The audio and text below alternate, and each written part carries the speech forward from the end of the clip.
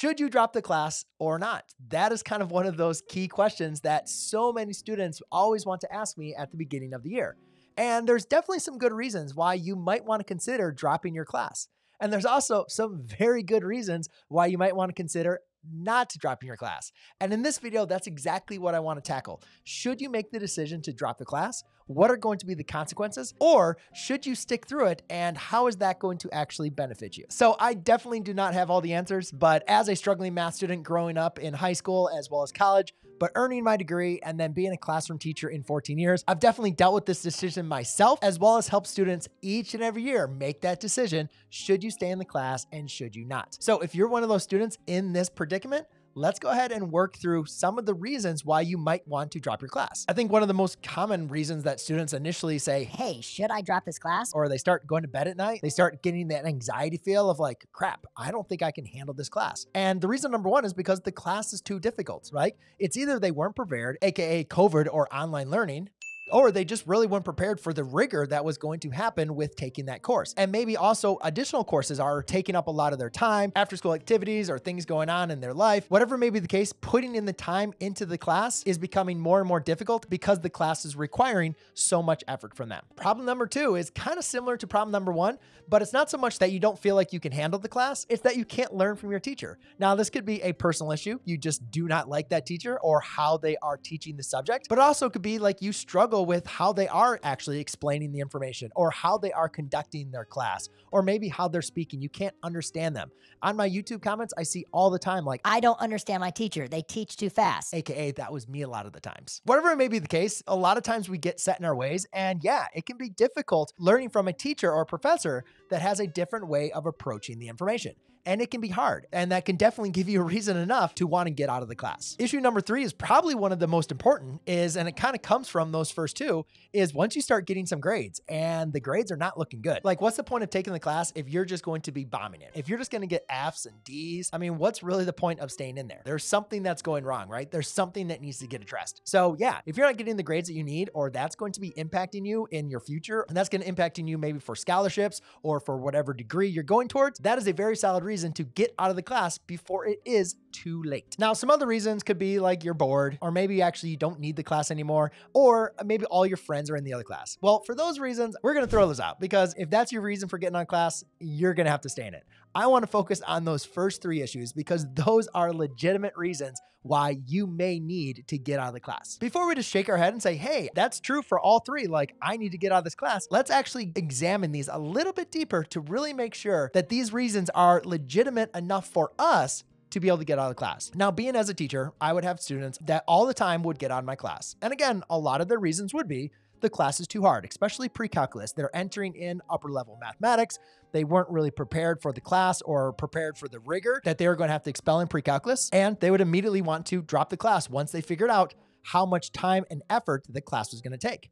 There's also times that students would complain about how I taught. I would talk too fast. I would go through too many examples, not enough examples. I had a camera in the middle of my classroom and I only cared about YouTube videos. People would give excuses for everything. And then also probably the most serious one is, students would drop my class if they were failing, obviously, or sometimes they got D's, sometimes they got C's. Sometimes even really, really picky students dropped my class because they got B's. And yes, they actually did get out of the class. I tried to keep them in. And for a lot of students, I did try to keep in. And I did that by asking them one simple question. And a lot of times this was with them and their parent and the counselor present. And I looked them in the eyes. I didn't take offense to them trying to drop my class. I understood exactly the predicament they're in. But I asked them, are you doing everything that you possibly can be doing to be successful in my class? And you know what happened almost 95% of the time? The students would tense up, and you could see that reality was setting in, and they knew that they were not putting in their best effort in my class. For whatever reason, they knew there was more of them they could do to be successful in my class. Now, some students came to reality and they said, you know what? No, I'm not.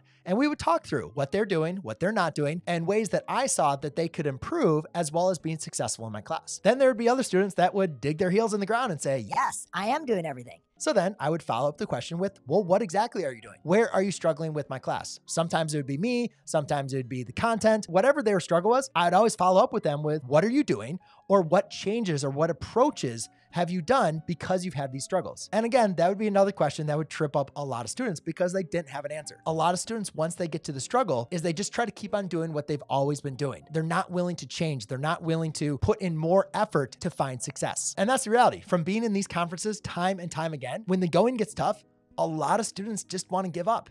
They don't want to put in the extra effort. They don't want to put in the extra work. They don't want to change the way that they have approached the classes. Because the reality is, last year's teacher, they got used to that teacher. They got used to their rituals and routines. They got used to their grading. That's not how I am as a teacher or whoever you're going to have as a teacher. You're going to have to learn to adjust because I don't want you to always just give up when things get hard. Now, let me be clear. There was a lot of students that obviously I was very quick to say, yep, you want to get on my class? You can go. Right? It wasn't because they were a behavior problem. It was because I knew they were overwhelmed. I knew that they didn't need to be successful in pre-calculus that year. Maybe they could take my course the next year, or maybe they needed to do some more review to be successful. But I could usually tell as a teacher when students were putting in the effort to be successful, but they just didn't have the foundations for my class compared to students that were not putting in the effort that they needed to, but did have the tools for success. And I think that's important for you to understand because I am not against you dropping in class. There are times you definitely need to drop the class, right? And that comes into, answering that question. Are you doing everything you can to be successful?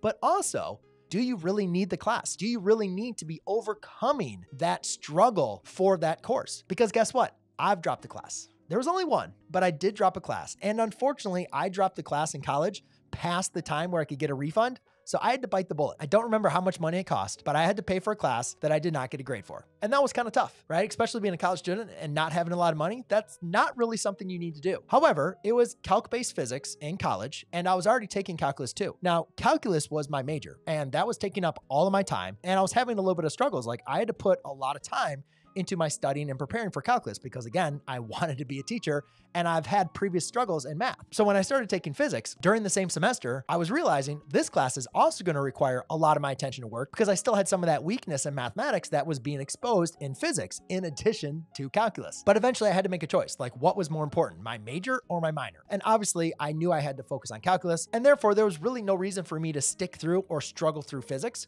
So I ended up dropping the class and I made a pivot, right? And I decided to go into a completely different major. And so I'm not against you making the pivot if you need to make the pivot. That's part of the conversation you should be having with your parents and with your teachers and your counselor of deciding is what is it do you really want? Are you just trying to drop the class because it's hard, because you're struggling with the material, because you're struggling learning from your teacher, or because you're not getting the grade that you want? Or is it really something that you're like, hey, I need to go in a different direction? And that's fine. I just want all of you to know it's okay to struggle and it's okay to pivot if you need to pivot. It's not always easy. And sometimes it's a really, really hard decision to have to make. But if you find yourself in this position, just take a hard look at yourself and what you're doing. Are you being the best version of yourself? Are you putting in the most amount of effort? Are you doing everything you can do to be successful in that class? And in the end, is this class really worth it? I'll end this video with one of my favorite quotes by Jim Rohn. Don't wish it was easy. Wish you were better. I'll see you in the next video. Cheers.